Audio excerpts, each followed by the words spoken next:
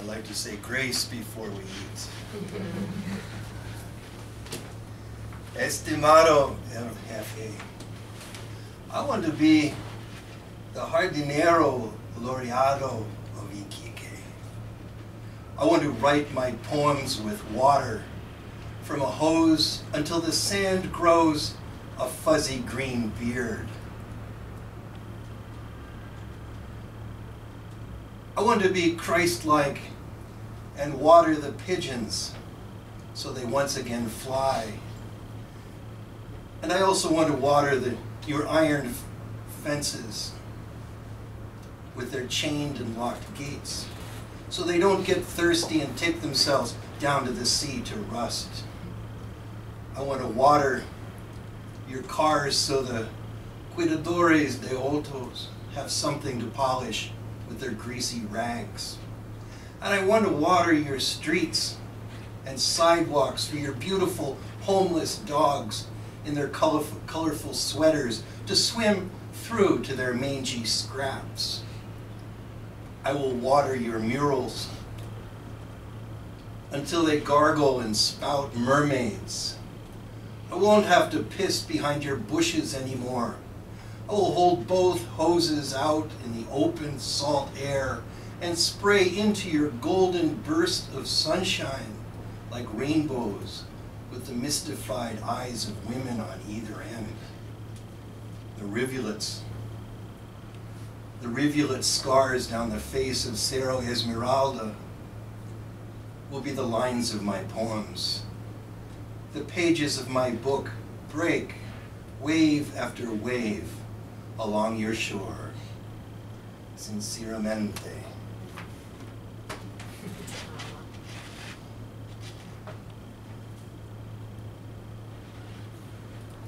The work that I'm going to be doing at Universidad Arturo Prat in Iquique is to create a language exchange between what we know through what we've lived and what we know through what our instincts tell us. You know, everything comes to us in translation.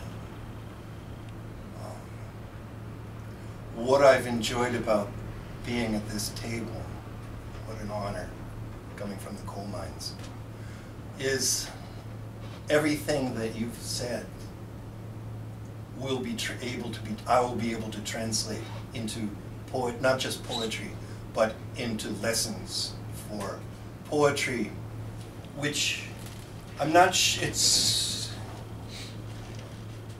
I'm not sure what it is I teach other than vision, and you've given me incredible vision. What got lost? Talk about your finding what's been lost. That's one of my jobs as a poet.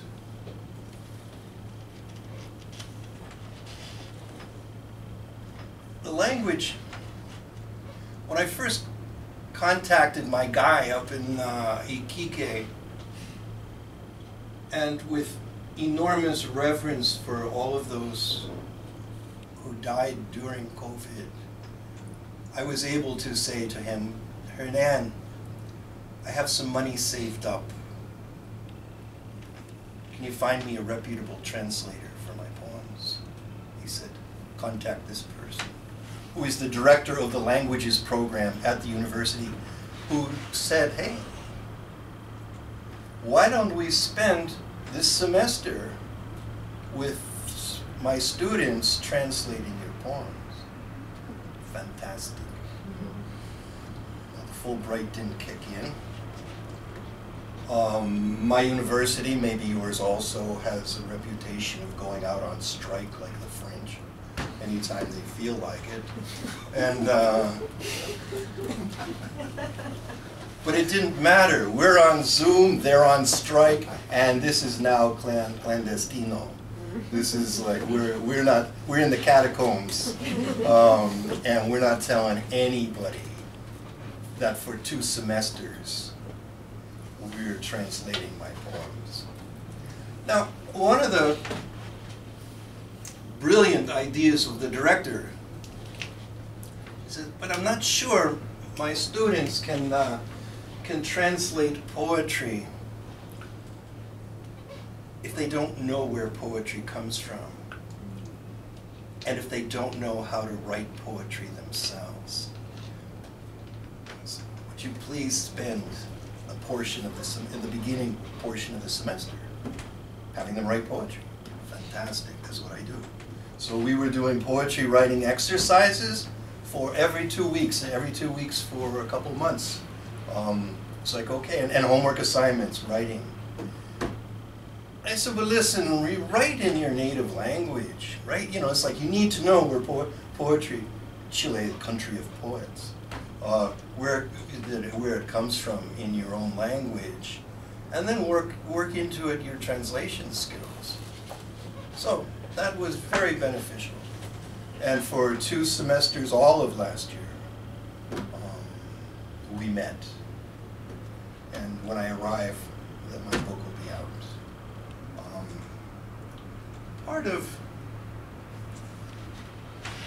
One of my interactive writing exercises has to do with creating something I call poem fusion, where we've spent some time writing various exercises. Then we spend some time out of our constructed writing, we deconstruct, because their experience is to be the writer. But in the process of discerning what are your best lines, what is the best thing you have to say out of all of your writing, to deconstruct your writing into lines that you've discerned are your best, well, then you become your editor. So we take this, so now it's, it is not a spectator sport. Poetry is interactive and it is full body, full contact. Moving around, getting up, putting lines of our poems scattered across the wall. I mean, it's like, being a poet is one subversion, but writing on school walls. There are a lot of ways I get How old are they? Middle school? These kids are, this group is middle school.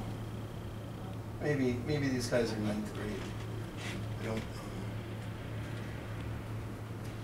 So now we have a wall of floating lines from our poems, and now the fusion comes in to create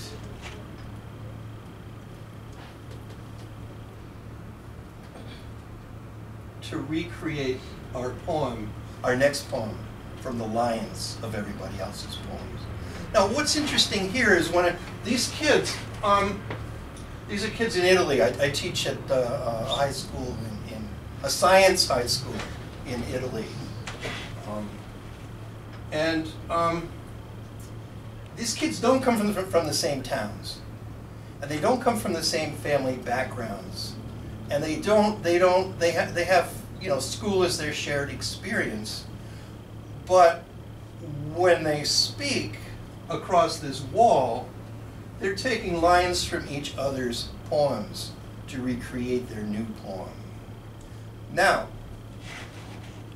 that creates a community. That creates a way of speaking across communities that brings them closer together into the performance experience. And the performances are multi-voice poetry performances that are staged in different ways. There's a lot of times the kids will be standing up on the windowsill. They'll be hunkered underneath the chairs, under the tables, to create a panorama.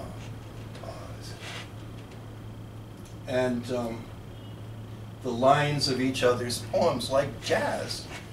We're playing the same phrases from the same language pool, but like jazz, we're never playing the same phrase the same way twice.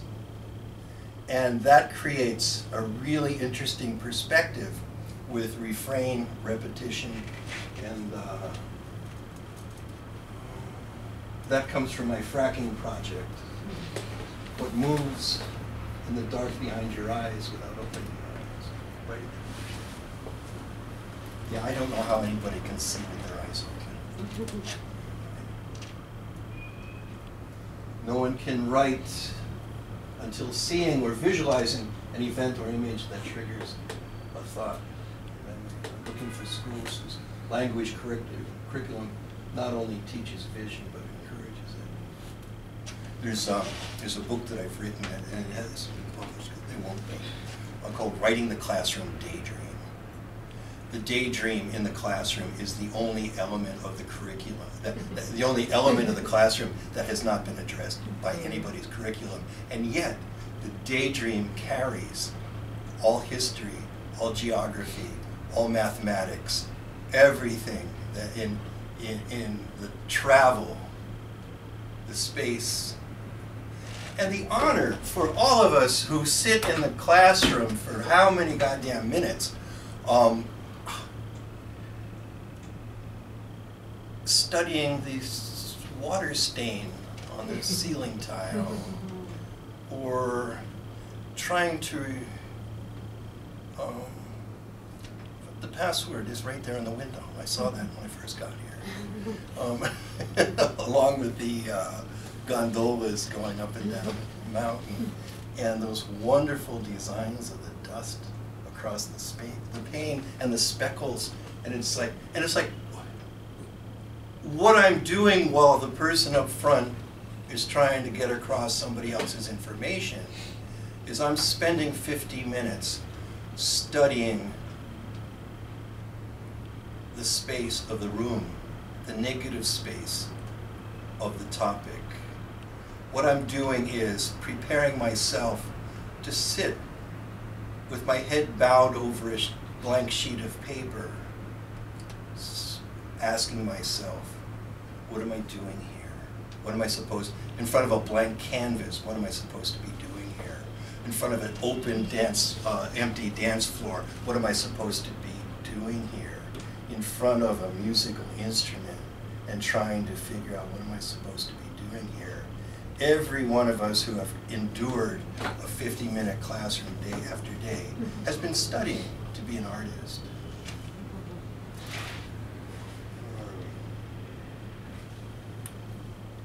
One of my poem fusions, this was from third graders, lines from How Many Kids? Living inside a mirror, everything is backwards. No one is listening. It's like you're mixed up in a backwards world, walking in the opposite direction. Living inside a mirror is like living in a jar that reflects my future, what I'll be when I grow up, confusing me with the truth. Or is it a lie?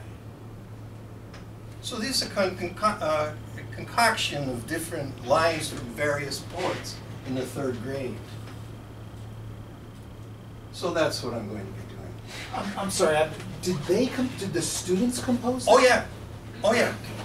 Well, they composed their own poems, and then they took their lines apart, and so they and recomposed. And then recomposed. That's incredible. Yeah. Well, when you ask the right questions, I mean, I don't know what. Again, I get to get even with my misspent. No, I didn't misspend my youth with my crummy teachers. so yes, I get in third grade. I'm not teaching children to write children's poetry. I'm teaching children to write poetry, and they get it. They know it. They know everything that I'm doing. So one of many things I'll be doing, I'll be creating performances, we'll be creating murals, poetry murals, which are really big in Iquique. There's poetry murals all over the city, along with their graffiti and their graffiti. I'll be working with the poets of the Terrapaka, many of whom are my friends because years ago I helped edit a book of poets from Pennsylvania and poets of the Terrapaka, and then I came down here to help launch it. So among many things, I'm going to be kicking it up, and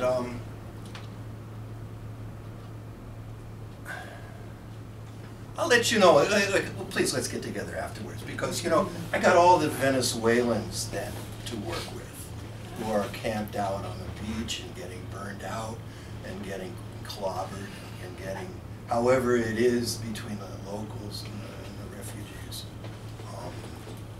I want to find those people too. Stories of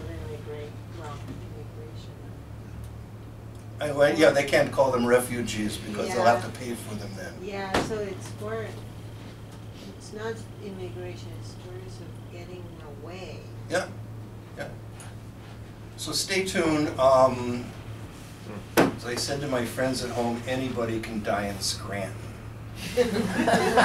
Come find me. Come find me.